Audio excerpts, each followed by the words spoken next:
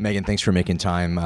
This movie tonight is going to be premiered here, and we have to ask the question, why does a movie like this need to be made, in your opinion? Yes. You know, I'm so excited to see the intelligent debate in this movie, the well-thought-out discussion. I had the opportunity to attend a Christian college, so I did not experience what Shane Harper experiences in this movie in his philosophy class. But, you know, they say that the millennials, my generation, we want to claim things for our own. We don't want to just necessarily do what our parents did.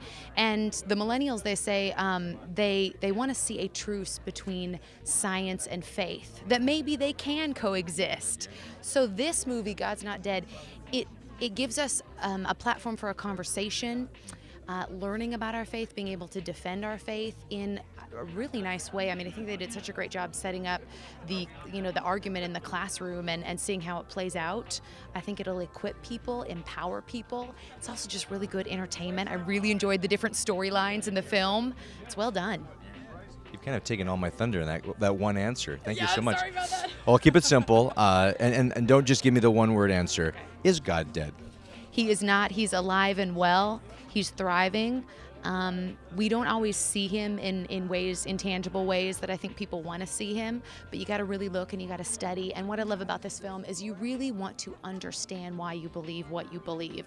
It doesn't just have to be a touchy-feely, feel-good faith. I mean, there is concrete evidence and there is intelligent debate that can go on here. So I hope people will watch it, decide for themselves. Again, it's just nice to see just this spirited, rigorous debate that is so good for us to have in life. Thank you for being here, Megan, and for hosting us tonight. Got it. And I love the Newsboys, so love the song.